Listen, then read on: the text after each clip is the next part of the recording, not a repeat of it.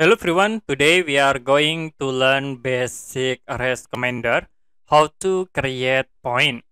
To create point in arrest commander, you can type a point, press enter, or you can click to apply the point.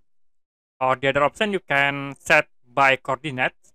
In here I will type again point, press enter, and I will use multiple option. You can type M to set multiple. Now I will set into 10, 0. So the point will be automatically set 10,0. I will set again into 10, 10 and press enter. If you want to change point styles, you can type point, enter, and you can tap S to move into settings option. After it, you can change type in here. Like I will use this option. Click OK. It will be automatically change the point style. And press escape button to close. Okay, that's it for basic arrest commander, how to create point.